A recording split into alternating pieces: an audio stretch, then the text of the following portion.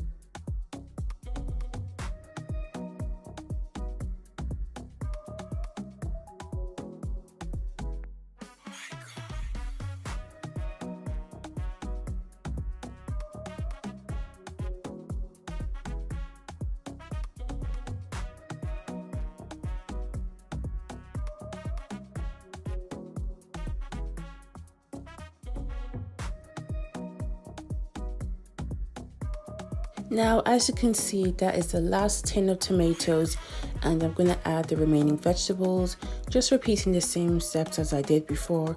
I'm going to now blend it and add it to the remaining mixture on the pot on my right, and then I will set it on the stove and I'll see you guys next.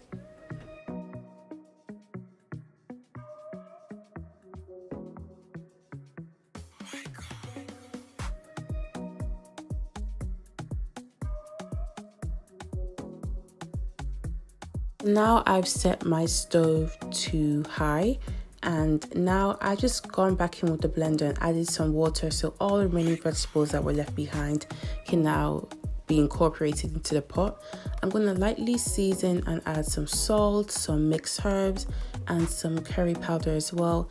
I'm also just want to note that I'm using the Caribbean curry powder, not the Indian one, because I feel like the Indian one has a lot of cumin inside and I don't really like it for this recipe, but if that's all you have and if that's what you prefer, you can as well use that.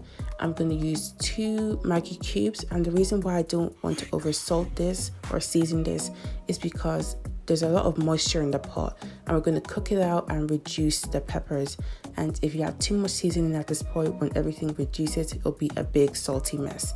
And I'm adding 1 tablespoon of oil, and this is just a trick that my mother taught me because there's so much water in the pot. When it boils, it could overflow, so adding that tablespoon of oil prevents this from happening. And now I'm just going to mix everything together. I'm going to put my lid on, and then I'm just going to start cooking it. Let it simmer on high for about, let's say, 30 minutes, and then after 30 minutes I'm going to come back and check on it. You can as well add bay leaves into this process, but I currently don't have any, but bay leaves would be amazing for this process. So in a bowl, I have some chicken thighs with the skin on. If you don't like the skin, you can remove it if you want. I have some black pepper in there, some salt, some paprika powder, all-purpose seasoning, chicken seasoning, and garlic powder. I've just added a tablespoon of vegetable oil and I just mix it in together, and I'm going to leave this to marinate in the fridge overnight, so when I cook it the next day it can be very flavorful. Now after 30 minutes it's gotten really thick, but it's not where we want it to be yet. And now this is the step that you want to be very careful, because this pot is going to bubble like hot lava. Like, be careful when you lift off the lid because you can burn yourself. Now after another 30 minutes it's gotten even thicker, but it's not where we want it yet, so I'm going to pop the lid back on and wait for another 30 minutes. And now the sauce is where we want it to be. It's thicker. This sounds amazing. And the consistency is more rich. And now I'm gonna pop the lid back on. I'm gonna switch off the stove because this is the middle of the night and I'm going to continue the process tomorrow. And now it's the next day and we're going to get ready to fry our stew. So the seasonings we'll be using is some all-purpose seasoning, some curry powder, some Maggi cubes, some salt, some mixed herbs, some vegetable oil, and I'll be using some chicken stock. This is the ones that I found in Aldi. You can use homemade chicken stock, and I even recommend that you do use homemade chicken stock because it's nicer and you can control the flavors. But this is what I had with me. And I have some tomato puree, and I'm using the Paprika brand because I really like this one. This is the best one and it's flavorful. But if you don't have Paprika, you can use the tomato puree that you'll find in Tesco's or Aldi. And lastly, the bowl over there is the tomato sauce that we made last night. Now into the same pot that we used before that has been washed, I'm going to add about 5 tablespoons of vegetable oil, and now that has heated up nicely, and I'm going to go in with 4 heaping tablespoons of tomato puree. It can be as little or as much as you want. I recommend that you use a minimum of 3 tablespoons, but obviously if you like more tomatoes you could use that. But just a quick reminder that how much or less tomato puree that you add to your oil, it can be a huge determining factor of the color of your jollof rice at the end, and especially how you cook it. If you cook it too dark and it burns, your jollof rice could have a bitter taste. So now I'm just mixing it around in the oil to cook off that tin taste, and I'm going to be seasoning with some garlic granules, some mixed herbs. I'm going to go in with some salt, just like 2 tablespoons of that, some all-purpose seasoning. I'm going to be adding about 4 Maggi cubes because I don't want to add too much because we'll be adding the rice, and you can always taste for more, but you cannot take it out. And I'm going to mix it up nicely. And as you can see, it's fried and it's going to a rich dark color. And now I'm going to add the tomato and the pepper and the onion base that we made yesterday into the stew. And you have to be really careful with this step because the oil is very hot and you don't want it to burn you. This sounds amazing.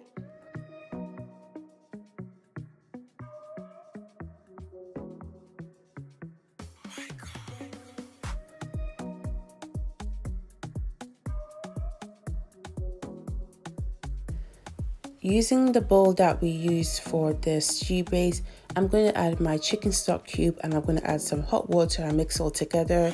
I'm using the same bowl because I want all the remaining spices and the vegetables left over to be incorporated into the broth, and I'm going to add that back into the pot.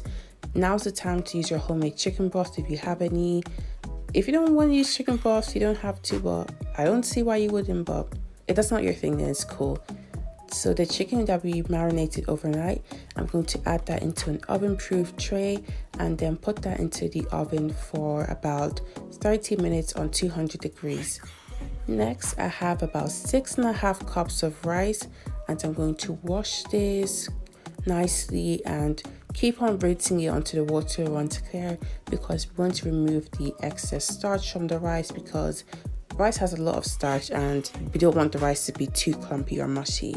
And now I'm going to add the rice into the stew base and make sure all the grains end up into the stew, and I don't want to leave any grain behind. It's a really hard process to do, but just try your best to get all the grains out. And I'm going to stir that together, and now I'm going to start making my coleslaw. I'm using 2 carrots and 1/4 of a cabbage. I'm going to use my grater to grate the carrots, and then next I'm going to be using my potato peeler, and I'm going to use it to peel the cabbage. This is a really easy step to peel the cabbage, and I got this step from Terry Ann's kitchen, but you could use a knife if you want to, or you could use a grater as well. But if you want to use a peeler, make sure it's metal, because if you use a plastic one, it's going to be really hard to do. I'm going to go in with some Hellmann's mayonnaise, and I'm going to add some seasoning to this, some salt and some pepper. You can add paprika if you want to, but I just like to keep it simple because the mayonnaise is already flavorful for the coleslaw. Then I'm going to go in with 1 teaspoon of honey. I like to add honey. You could add sugar if you want to, but I like the honey flavor because it makes it really sweet and creamy. I don't know, it's just something about that honey and coleslaw and that mayonnaise combination that's just amazing. And I'm going to mix that together and set that aside in the fridge. Now I'm going in with a glaze. So after 30 minutes, I'm going to apply the glaze on top. So I went in with 2 teaspoons of honey and 2 tablespoons of barbecue sauce, and I'm going to put that all over the chicken. I just want to leave a note that if you're using a pastry brush, I recommend that you use the plastic kind or the rubber kind, because the hairs on this brush get everywhere. Like, it drives me insane. So I recommend that you use the other brand. Now I'm going to put that back in the oven for 5 minutes so the sauce can kind of crisp up all over the chicken.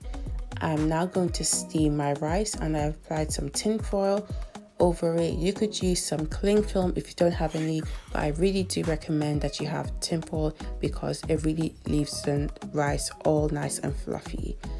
And now this is the finished result, nice and fluffy. Next, I'm going to fry my plantains, and I'm using ripened plantains, so you know it's going to be very sweet and very crispy. And this is what it looks like at the end. And this is the finished plate. I just want to say thank you so much for watching. I appreciate all of you guys. And please follow me on Instagram, like, comment, and subscribe. Turn on your post notifications. And goodbye.